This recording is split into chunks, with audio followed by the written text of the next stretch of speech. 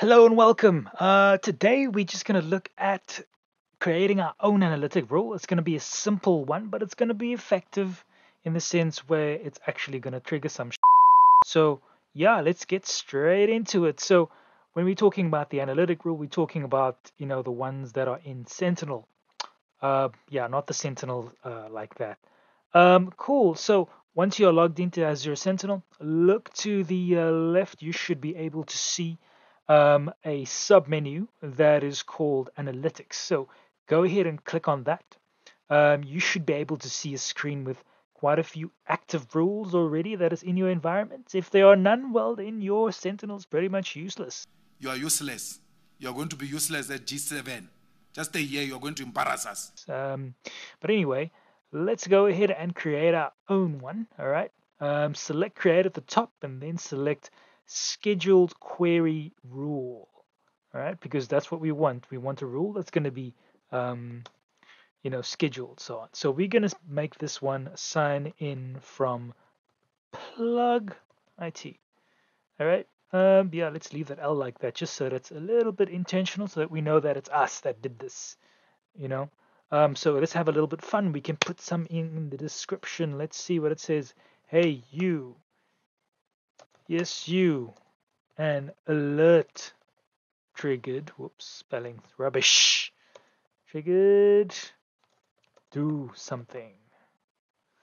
All right, cool. So tactics. This is just so that you can get more information about when the alert actually triggers. If you're not the one that is going to be monitoring, if you're just setting this up, then this would be nice to have. Setting up the tactics, what you'd like. You've got lateral movement, discovery, what have you. I'm just going to select initial access just because, so that there's something there. The severity, we can change between informational, low, medium, high. You can decide what you want to do depending on your alert logic. Let's go. Let's click next here. Next at rule logic. Let's see what's going on. Cool. Another screen. Cool. So as I said, we're going to be using a very simple analytic. This is just going to tell us when the plug IT identity actually logs in. So let's set this up. Let's start with the table sign-in logs. By the way, I meant to say that these rules are performed. They are done in KQL. That's the native language for everything or most things that you see in Azure Sentinel. All right, cool. So we started with the table sign-in logs. All right, we're going to say where the username or user principal name can only be plug-it at hotmail.com. Cool. All right, next line, we'll pipe that in, and we'll say where the result type. Remember, when you're changing the, if there's two words in there, you got to use a capital T when using result type. Either way, equals 0. And I'll give you 3 seconds to guess what the 0 means. That's 1, 2, 3. Don't know? That means that it's a successful sign-in. Wonderful. Great stuff. Cool. So we've got it. We, basically saying that, in the sign-in logs, read from the sign-in logs where the user principal name only contains, plug it at hotmail.com, and where the result is successful. All right. Then we're going to say, okay, cool. Make, a query. All right. So I'm going to, just for the sake of, just so we can speed things up. All right, let's make this every 5 minutes. All right, we'll look up data from the last 10 minutes. All right, so that's going to be cool. It's going to be a simple, nice and sweet, quick query. All right, and of course, we're going to set the threshold so that it can be greater than 0. Of course, so that means, if this should just occur one time, then it's going to create an incident. All right. Cool. So let's look down below. Let's just see a nice to have here, event grouping. Configure how rule query results are grouped into alerts. So of course we want this to be grouped into one single alert. We don't want 10,000 triggers when we have this trigger an incident. We just want to do it one time, of course. All right, and then let's go next. Okay, we also see suppression here. Stop running after alert is generated. So this is also important for your future endeavors when creating analytics, this is also very important. Sometimes when it comes to certain things, you just want to be notified once, not 20,000 times, because you do get alerts that do trigger that amount of times. For instance, like, failed sign-ins, repeated failed sign-ins, and then, it's not grouped. And what makes it even worse, it doesn't suppress it. So just imagine what your scene is going to be looking like after that. Yeah, over to the right. To the right. Oh, hey, hold on. Yeah. Right, next up, let's just click next, incident settings. So we're just looking at this.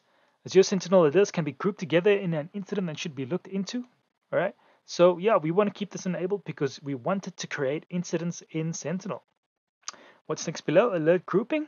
Well, it said how the alerts are triggered by this analytics rule are grouped into incidents. Well, I'll tell you what, in this case, we've already set the suppression, so I don't think this is necessary in this sense. If you look below, you can see the different options here. Enable it and the limit, the group to alerts created within the selected time frame. It's 5 hours. I mean, you can adjust this, of course, how you see fit. Group alerts triggered by this analytic rule into a single incident by, and there you have these options. For instance, if you wanted to select grouping alerts into single incident if the selected entity types and details match such and such. Well, you can specify that, of course, as per your environment, if you want the entities to match up to a certain something. But we're not doing that today. No, let us click on next. All right, great.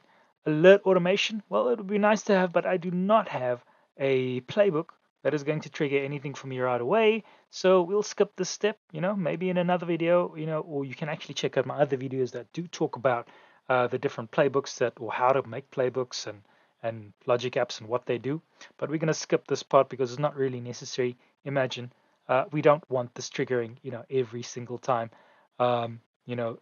someone signs in. All right, cool. Incident automation. Let's see. No, we don't want anything about this. What does it say? View all automation rules that will be triggered by this analytics rule and create new automation rules. The automation rule will receive the incident as it is as input, as will any playbook called by the automation rule. Right, so basically this is just adding an automation rule, sometimes it would coincide with the playbook, but of course we are not doing that. We are just creating an analytic. Next, review us, what we've just created. All right, cool, that's the name. This is the description. We've got the tactics. Haha, looks like the validation has passed, so we can just click on create. So yeah, it's the rule query. It's going to look for when plugit@hotmail.com signs in successfully. It's going to run every 5 minutes, and it's going to look back on 10 minutes of data. It will create a query, after, if it just triggers once, and of course it groups everything into a single alert, and I think it's going to stop for 5 hours once this alert is triggered, because, well, we don't want an alert every time, should we? Cool. Let's click on create, and we wait, and we wait.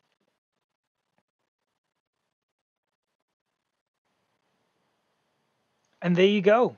Yeah, looks like the rule has been created. So now, of course, whenever plugit signs in, an alert will be triggered, and that will be revealed in the incidents in Azure Sentinel. If you have any comments or questions, feel free to comment below. You're more than welcome. Otherwise, just give us a like. Peace.